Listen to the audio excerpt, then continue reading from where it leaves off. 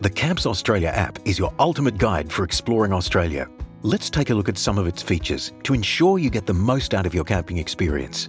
When you first download the Camps Australia app from Apple iTunes or Google Play, you'll need to create an account with your details, providing an email address and creating a new password. Once your account is set up, you'll use these details to log into the Camps Australia app. When logging into the app for the first time, you'll be asked to allow Camps Australia to access your location while using the app. The Camps Australia app requires your location to provide you correct maps of the area, so be sure to tap Allow when prompted. Once the app is open, the homepage is your starting point. It has the following actions available: Map, Search, Trip Diary, Offline Area, Help FAQ, and Account. The Map section is where you'll find your camping sites. Make sure your blue location dot is displaying at your current location. If it isn't displaying, you may not have allowed the app to use your location. Switch this on in your device's Location Services settings. On the map, you can search by location or site name. Select the state and scroll down the alphabetical listing. If you know the site name, you can start typing to narrow the results. Then tap to select from the list. You can filter results in 5 core categories: day use, camping or overnight, caravan parks, dump points, and information centres. You can narrow results further by selecting various attributes in camps and caravan parks, such as pet-friendly or toilet facilities. This will ensure you only see sites with these attributes. If you want to search for different attributes, tap Reset Filters, then Apply Filters and start again. The Search section offers a simple way to search for sites. Either tap the map or use fingers to pinch the screen in or out.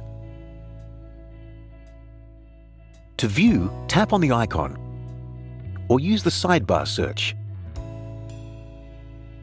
The site details will then display, showing available facilities. Search also offers directions to the site from your current location using either Google Maps or MetroView GPS. Note that Google Maps requires cellular or Wi-Fi service, and MetroView GPS, while not requiring a cellular service, is a third-party app sold separately on iTunes or Google Play.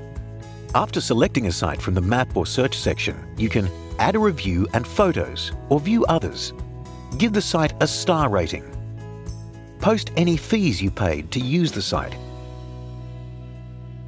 Share the site with friends. View a 5-day forecast of the local area and provide feedback to us if there has been a change to the site's facilities. There is also an option to mark the site as a favourite or add it to your trip diary. The Trip Diary is a service that lets you create a record of the places you've stayed and to plan ahead for your next destination. To start, tap Add New Trip and enter your trip name.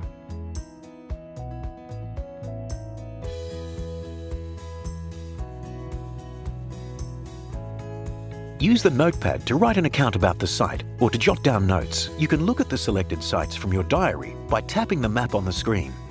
Once you have entered your trips, you can tap the map icon to view the whole trip. You can edit and remove a site by sliding the site name to the left. Tapping on the cog icon will allow you to delete a completed trip. The offline area allows you to store maps and details of sites for use in areas where there is no cellular service or Wi-Fi connection. You will need to download the maps and data ahead of time. This download process can take up to 15 minutes to complete with a good connection, and it's recommended that you download state by state.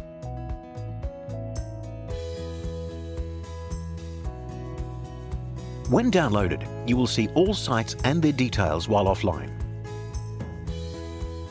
The OpenStreetMap will give you a basic view of roads, towns, and cities. The search and filter functions will work offline. And you can also view your trip diary.